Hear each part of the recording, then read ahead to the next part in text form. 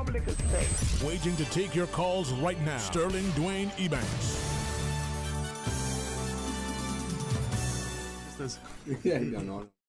Hey, good afternoon. Thank you very much for joining us, and thanks to the Honourable Minister for Youth, Sports, Culture and Heritage, Honourable Barnaby Bush, for reaching out and giving us a chance to have a discussion on, I think, what many can appreciate as one of the great pillars in our sector when it comes to hospitality. And as we get the discussion on the way, perhaps, Honourable Minister, with respect to our guests, perhaps with you first, the idea that we're seeing a sort of global transition to how we approach hospitality. We're seeing a renewed emphasis and enthusiasm amongst many in our sector to appreciate that, from the culinary creations in the kitchen to the way the food is plated and brought to the table, there has to be love. And there has to be a semblance of service. And with this Young Chef, Young Waiter competition, maybe share with us, what was the impetus? Why this, why now? This was discovered or brought to our attention by the Ministry for Investment. Mm-hmm. And when their staff, when we took over, it's like they find these things, and whichever ministry it fits into, they try to adjust it into it. But this, something that when I saw it, I was very pleased on more than one front. And I think this is a cross-ministry event, because at the end of the day, we're looking at down the road getting some connections with the CIA, which is the Culinary Institute of America. Oh, I want to write that down. CIA. Yes. And we're also looking to, which you could go into the education field on that side. Then we're looking at the Cayman Islands getting more. Bob will explain what the Michelin star restaurant system is. We're looking to get those type of restaurants that we can bring our restaurants to that standard. Mm-hmm. But at the end of the day, where did your parents and where did my parents work? In the tourism sector.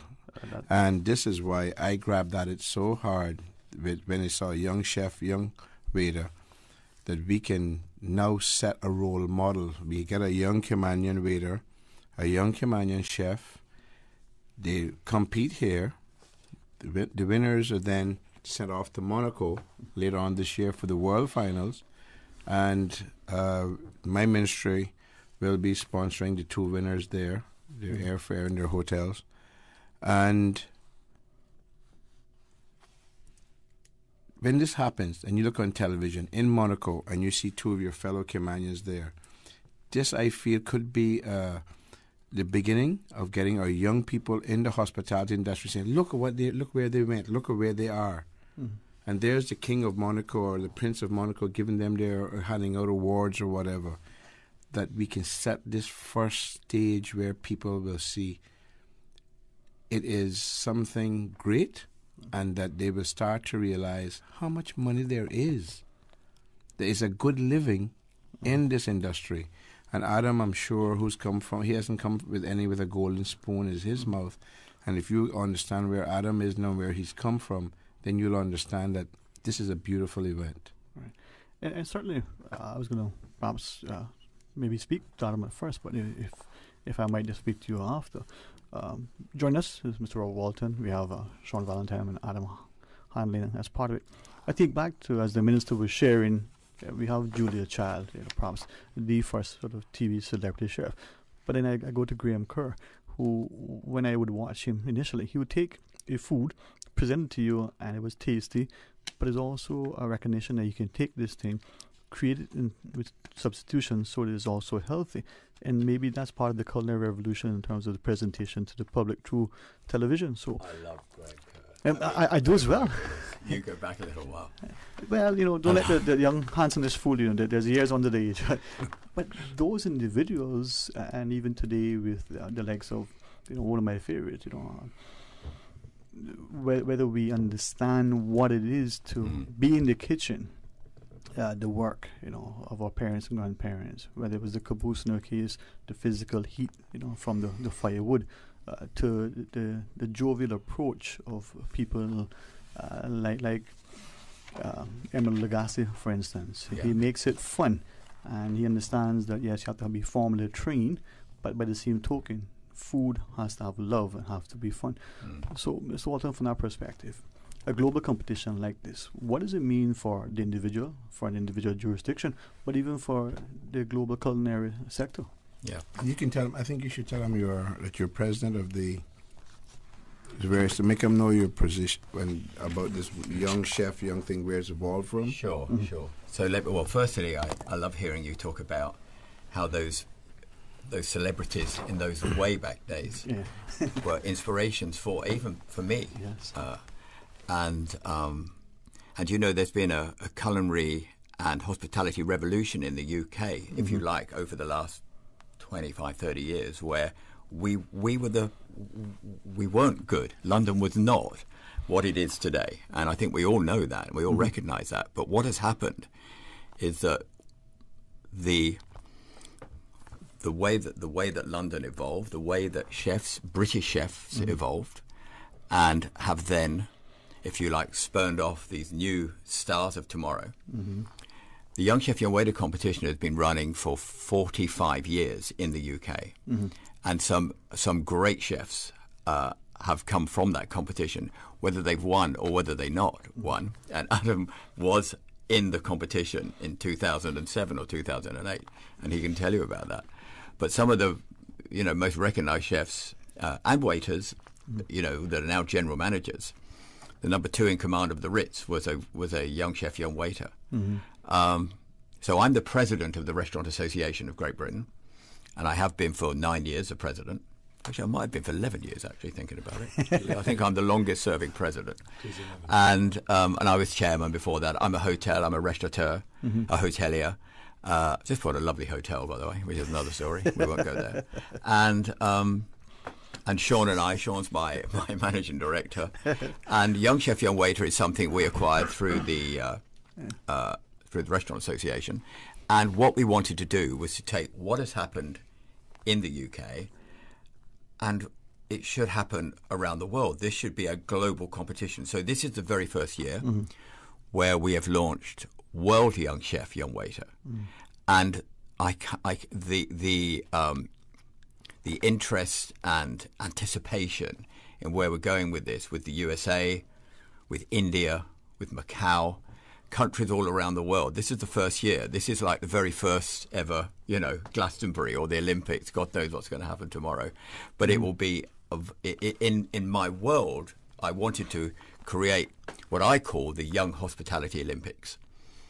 And I saw an opening ceremony with national anthems and national flags being shown, but all for young hospitality superstars of tomorrow. And that was the inspiration I needed. And coming here, I've been coming here since 1985. I love the Cayman Islands. He knows I love the Cayman Islands. I love Minister Bush's passion for this. I'm absolutely, I get goosebumps listening to him speak about the passion of hospitality. I've had that in my blood ever since, I started as a chef when I was 16 years old. And to develop that here with young Caymanians, to me, would be just an amazing opportunity for young Caymanians, but also an amazing opportunity for this country to develop its own hospitality skills. And as I listen to you, Mr. Walter, I'm mindful that when we look at the hospitality sector, in particular, the culinary aspect of it, I don't know if I could speak to you. Mr. Bush referenced, owner of a Michelin star restaurant. Mr. Walton, you were young, still relatively young. Now, for some of us, we grew up in the kitchen with our parents. For some of us, it was a passion that we always wanted, and whether it was peeling the potatoes as a job in the summer, or whether it was where we wanted to go and fought the school system, the structure, curriculum. I don't want to be this, I want to be there. What was it like for you? For me, I got into hospitality because my parents told me not to, and to go and be a lawyer, go and work in finance, because that was their vision in terms of they wanted better than what they had. Sounds familiar to me. Yeah. No, not at all. And the only reason why I became a chef was because I didn't want to go to university. Sitting in a classroom for me wasn't my thing. So I got an apprenticeship, worked from the bottom, 15 years old, started in Gleneagles Hotel in Scotland, which at that point was the third best hotel in the world. And I didn't enjoy the beginning part because, you know, a kid going straight into an environment like that is pretty scary. But then inspiration kicked in, and the people that we were working with, they were just very exciting. They made my mind think in a way that I was excited, rather than the educational part where it bored me and I struggled with it. I found a connection to be able to express myself. And then, you know, you work really hard in this industry and the world is your oyster. The food is the language of this entire planet. We all eat, we all get excited, we all communicate, we have fun over any dinner table. And I think I finally felt at home when I was there. That was 18 years ago. Wow. And I appreciate you sharing that, because I think sometimes we look at academics and we somehow, I'm being mindful of my friends who are educators, and even as parents, we don't appreciate that the intellect, the abilities that come from the culinary enthusiast to the auto mechanic, that is intellect. So from your perspective, you look at being the helm, running the finances, making sure the human resources and all the other things are there. To get to that point, you still need to have the finance, all the other things, and yet at 15, we just want to follow passion. Well, 45 now is a bit different, right? Yeah, no, absolutely. No, I think the challenge for any, whether you're a chef, whether you're a manager, whether you're a bar person, or with aspirations to start from the bottom and get to the top, there's a business process that you have to go through in this business. It's not all about the cooking. It's not all about the bartending. It's not, there's a whole process that goes.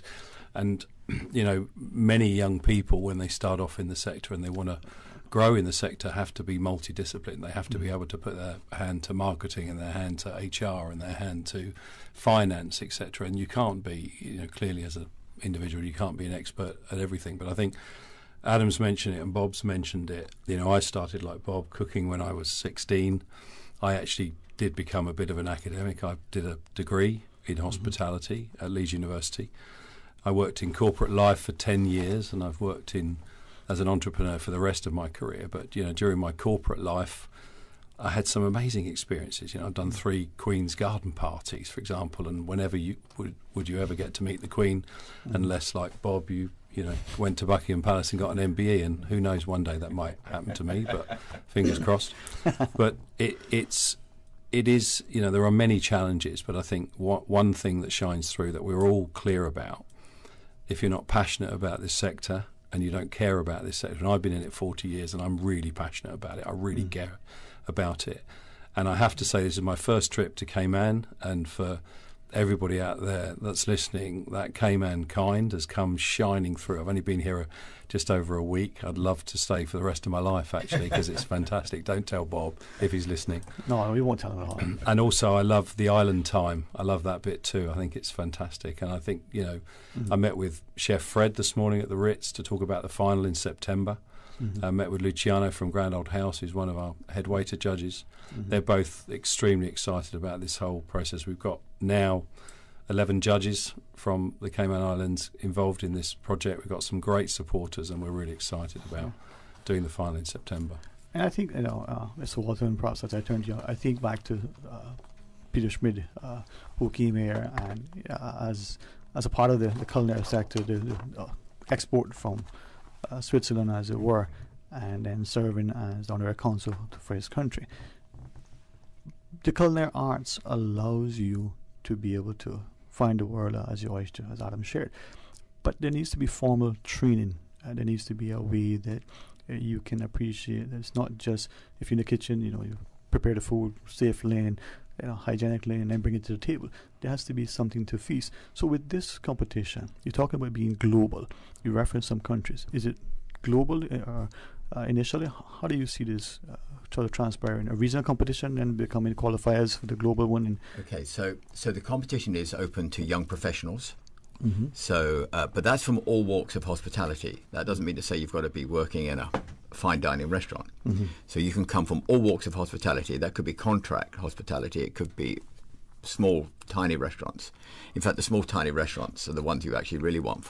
So if we're talking about here, then all parts of the island, from wherever you are in hospitality, you can apply. And there's the application is open online right now under the Cayman, under the Young Chef Young Waiter website, under Cayman Islands. But you know, the same process applies in every country. So whether it's the USA, Cayman Islands, England, or India, the process is exactly the same. And you know, often Minister Bush said earlier on about how youngsters of today or young adults of today are going into different industries or different sectors. Maybe it's finance here or wherever it may be, because they don't want their children. Certainly in places like Asia, it's exactly the same issues. It's remarkable. And yet, when we see what's happening in the UK and when you see possibly in the US, you see the accolades. I mean, you just mentioned Eric Repair, you know, the accolades of these chefs and the rewards that chefs and waiters, general managers can get. I just saw an advert today for a commis chef, which is a basic commis chef on Instagram. I say a basic commis chef. Okay, it's a commis chef. And at 27,000 plus, so it's going to be £32,000 base salary at the Ritz in London, opening up. So, I mean, it's not, you know, there are good rewards. It's a tough business to be in. So as we try to not only get people excited about the competition, but attract more to the sector, perhaps through you and then to Adam, when you started out at the same similar age back then versus today, what are some of the transformations you see in the sector? I would imagine we all grow in with the passion. We go in, we learn it from the ground up, and it's like an apprenticeship almost. You know. You can go similarities. So there's a massive change. I mean, I'm a lot older than him. And no, well, look, if you, yes, I'm a lot older. I started in 1972 in London, and I can tell you, 5 floors down, in a hotel in 1972 in London was not a place to be at 16 years old. But you know, you get through it and you work through. For me, it was very. I went to. It's now called the University of West London. At those days, it was called Ealing College, which had a brilliant cooking section. And that was brilliant for me because I suddenly was with people my own age. I was from from country, and I'm suddenly in London. So you know, you get thrown in, but you find out that the passion I had for it, the love for cooking, that I really enjoyed. That was my real love, and you wander through. So nowadays, there's a lot more. You know, I look at that window and I think of that window there. Every chef today, every new restaurant, and Adam is a prime example. You can see the chefs working. You couldn't see the chefs working when I was starting to cook, and so it's so much more professional. You know, a kitchen is like a Formula One garage. It's like a hospital. It's pristine. There's no shouting. There's no things being thrown around like there was in 1972, and it's wonderful to watch. I was in a restaurant the other day, at Ducasse in London. Jean-Philippe, what's his surname? Bennett. I know. Anyway, I haven't got his surname. And I was watching it. 32 chefs in a 40-seater restaurant, and nobody spoke. It was wonderful. It was magical to watch. It really is. It needs to be something that people need to see. So that almost the choreography that you see in the kitchen now compared to what it was then. Before I ask that, do you think that has led to more of us being attracted to the profession? Because back then, the kitchen was not just literally hot, it was hot-tempered. There were a lot of exchanges from the dishwasher to the chef, maybe being a bit verbal. Yeah. No, absolutely, yeah. It was a tough place to be. Yeah. I'm not going to... Look, he will tell you he's on the front line right now. He's a Michelin star chef on the front line and working with 17 chefs every day in his kitchen. But you know, the two areas, that one area is an area that has completely changed, in my opinion, and for what I see. The other area that is totally changed, of course, is the service element. The front of house, yeah. So much that service is the key. Before you even look at the menu, you will know whether you like that restaurant or not because of that person that welcomes you in, that person that brings over your first glass of water, your first drink. You will know whether you're going to have a good time or not. That is the key. That smile, which is so cheap, but everyone can do it. And it's amazing how many people don't. So, Adam, if I may ask, service versus servitude. As a chef, you want to be in there. You want to make sure that food is plated and delicious, and that person has an experience that not only invites them to come back, but they go, wow, was this food or was this heaven? When you're in there, what are your thoughts? What is it that drives you? So within any, I own more than one restaurant. I own 3 restaurants and a few other things in London, and in the UK. And I'm very strict on. Hold on 1 second. Hold that thought. He was in this competition and he didn't win. Yeah. Bob did share that earlier, right? So I was going to come back to that. Yeah. Do you want me to talk about that part? No, continue where you're going. But the thing is, what I do to get youngsters into restaurants is to inspire them, to get them really excited. And I know when I first started as well, it was just an industry as a stopping gap while you're going to university, you're on break, that sort of thing. But now it's a sexy industry. You earn a lot of money if you work your socks off and you really try. So it's one where you can be quite successful. It's an industry that you build that teamwork, that you really love to go to work, and you want to see them. You have a beer after work, that sort of stuff. It's beautiful, and basically it's a family. Now, I think hospitality has changed from when I started to now, based on it being a place that the hours are still long, it's still warm, it's still got all them negative parts, but it allows creativity from all levels. And I think the way that we should evolve is, I'm big on sustainability. My group is literally built on that one word. And this industry, with COVID happening, has kind of shoved the little the floor basically from 2 years worth of hospitality training. So now it's even more important to grasp youngsters that perhaps don't know what they want to do. Because I didn't want to be a chef at that, I didn't, and I am where I am now because I had mentors around me that got me excited. So I think now's the time to really give someone the platform to find out who they are, and what path they want to go down, and secondly, if someone does know they want to do it, shoot for the stars. Because this industry is so rewarding, but it's all down to the leaders that run them operations to excite. Right. So before I ask the Honourable Minister, Sean, from your perspective, Adam was saying, we need to attract people. Here's a competition that globally and over time, I like the vision that Bob has relative to the Olympics. I mean, the culinary Olympics. I can be maybe not a judge, but I could be one of the tasters, who knows. We bring people in and fun to appreciate that, just like how your mother, put that food on the table with the love, you need to have that passion. What does this competition do for the industry, but for that young Cayman there now who's listening, say, I have this passion.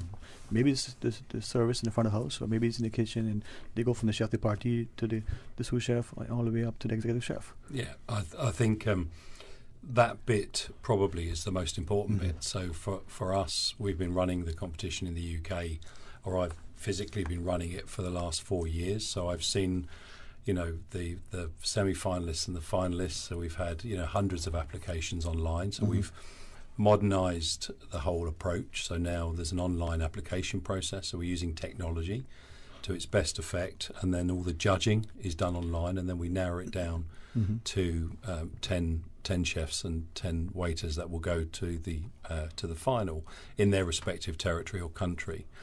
And it's honestly, I think the fact that they're getting recognised, I think these people are 26 years and under.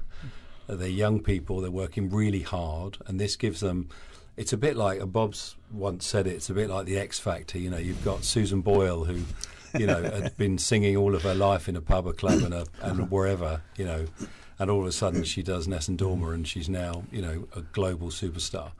And I think this is a great platform for these young people to be recognised not only by their peers, but by the people that are in the sector generally and globally across the world. And and Bob said, we're creating the global hospitality Olympics. And I think my only concern at the minute is where I'm going to get all the flags from for this competition in November, when we go to Monaco. We're bringing our own, so don't worry about it. Fantastic. Hands on. But I think it's going to. I think they're going to be honestly. They're going to be super excited about the whole thing. And we've got some.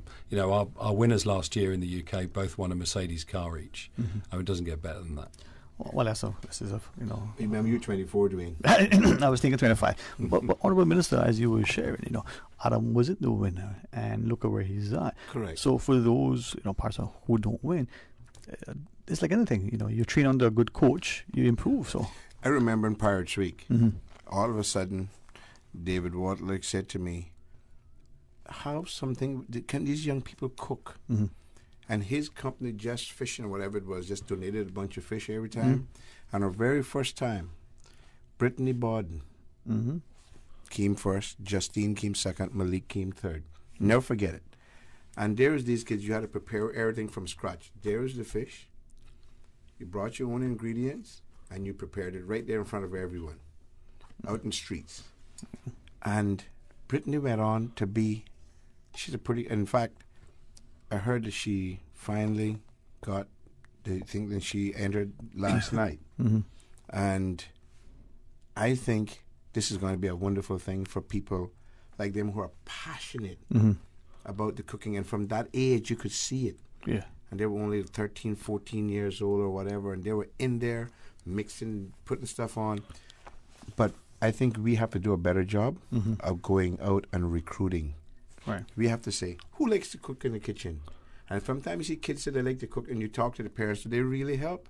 If they say yes, then you start to talk to them. Right. Because it's something that I tell people that my ministry is going to do different, and that is, you have to sell a child a dream. You see the talent, my first approach is going to go to the parents. Get the parents on the same page. Let us sell your child a dream. Is it in this chef for you? You want to be a chef, want to be a cook, you may be good at it, but let's see where it goes. Is it in football? Well, we have to have that dream of wanting to go someplace and motivate him. He just said it, People molded him, and people made it excited, made it fun, and that's our job. We have to make sure to do that. And the competitors in this, I am pretty sure if they do a good job, some of these chefs that you're talking about will say, come on. Come hang out with us down at the Ritz. Come hang out. And according to James Miles, he always talks about the guy at the Ritz. Yeah. He has always bragged about the guy at the Ritz who has always been helpful in wanting to bring young people into it. So, hats off. Indeed. Mr. Walton, with that, you referenced the formal academic system and our approach to education and teaching and learning, and the fact that not all of us want necessarily to gravitate to being, the expectations of our parents. And like Adam, we may decide, I'm going to do the one thing that you probably don't want. But how do we get the policymakers and politicians, the principals and the parents, to appreciate that within learning, if your passion is in the culinary arts, if your passion is front of house, that is perhaps as more, if not more, so rewarding. Wow, so that's a big question. That's a big question. That's more of a political question than it is for my. That's why we asked the future knighthood, I am desperate to get it onto the UK schools curriculum of getting hospitality. Hospitality is a great word now. It used to be catering, cooking, home economics, whatever it used to be at school. But hospitality covers so many areas. Sean and Adam have covered, whether it's marketing, whether it's management, whatever part of hospitality. So if you could get that on to schools, and I believe in the UK we should do that because it offers so many opportunities. Look, this island, the country, the Cayman Islands, one of your biggest employers is hospitality. You need homegrown talent here. What better way to do it than to put it into your schools? So, the guys are going to go to the UCCI tomorrow to meet there and to help. And I want this competition to help the Cayman Islands in every way possible.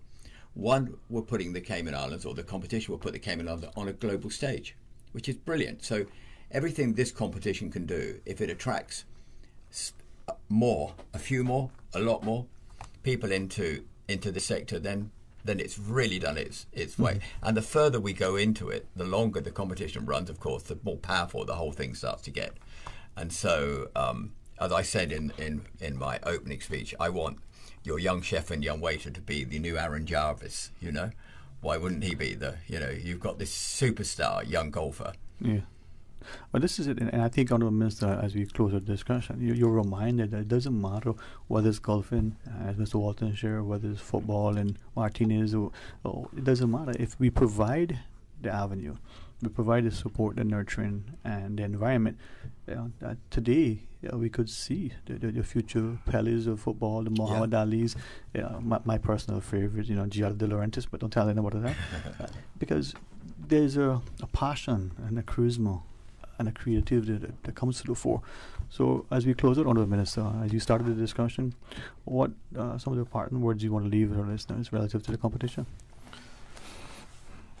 To Caymanians out there, especially you parents, if you're seeing where your child enjoys coming into the kitchen, if you see them being adventurous with food, with the way they do it, look at Adam. Google him. It's right there. It's easy to find. Adam Handling from Dundee, Scotland. Wasn't born with a gold spoon in his mouth. At 15, 16 years old, went into the restaurant system. Now owns 3 or 4 restaurants, and one of those is a Michelin star restaurant. Ladies and gentlemen,